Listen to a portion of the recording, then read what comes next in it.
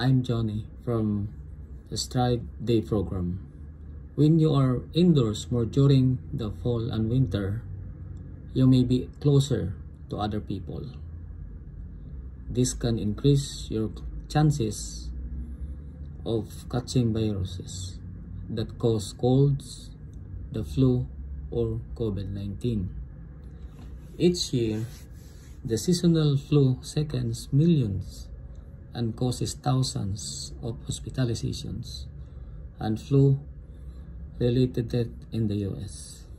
The Center for Disease Control and Prevention recommend a yearly flu vaccine for everyone 6 months of age and older.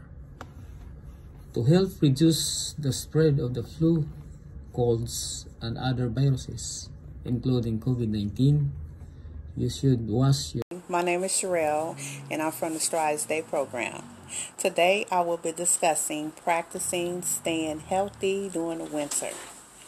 Number 1, I'm going to wash your hands. Number 2, sanitize our surroundings. Number 3, bundle up. Number 4, get a flu shot. Number 5, stay active. Number 6, eat healthy. Number 7, see your doctor. Number 8, keep 6 feet distance. Hi, good morning. My name is Philip from the Strides Day program.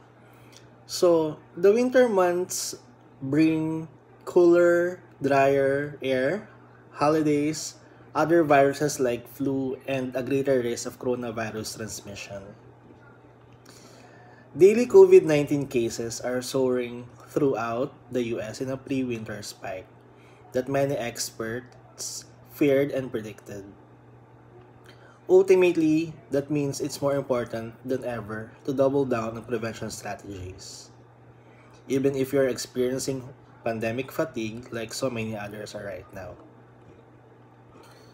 So here are the few extra steps you can take in the winter months to improve your chances of staying healthy and avoid exposure to COVID-19.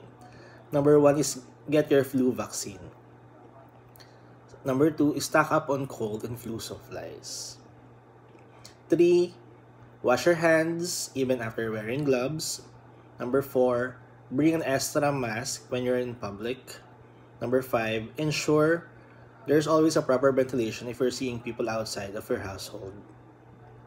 Number 6, take advantage of rapid testing, like the usual COVID testing.